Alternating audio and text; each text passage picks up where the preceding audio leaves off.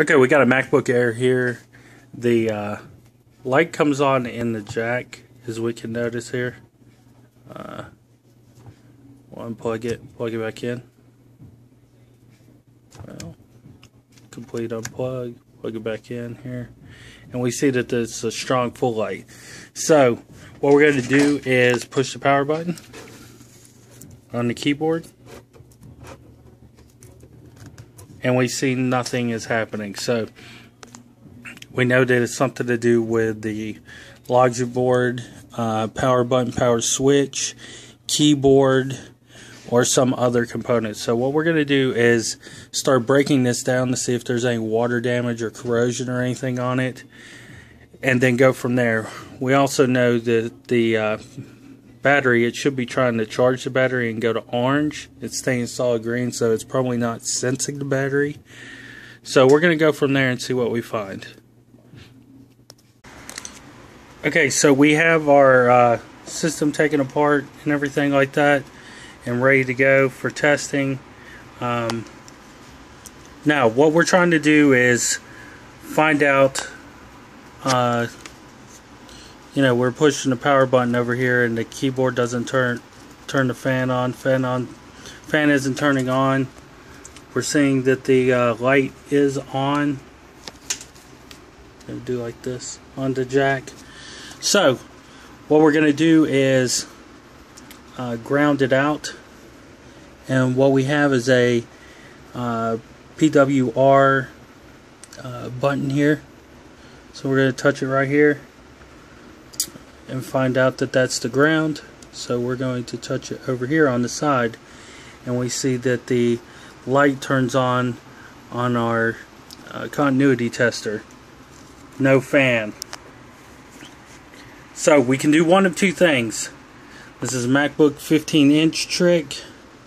You can take here and short out the keys on the unit. We see that it turns on, fans on, and what we're going to see is that the light on the back of the Mac turns on, and we have the unit turning on. So we'll unplug this, plug it back in. We get our solid green light again, just to make sure. Now we could do it another way too. We'll take and hook it up to the ground on the battery connector. We can't really get it to do it, and we just take and hit the button here.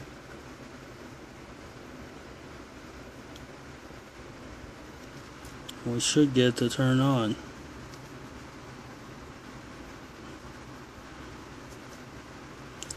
One moment, we'll put the camera down for a second so we can get a good contact, but you'll be able to hear it happen. There should be no issues with it.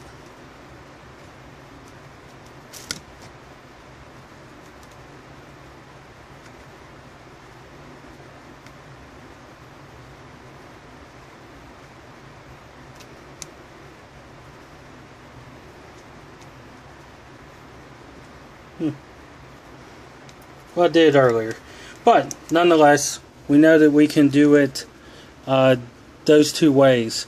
We get the ground here if we make a full contact and are able to do it here.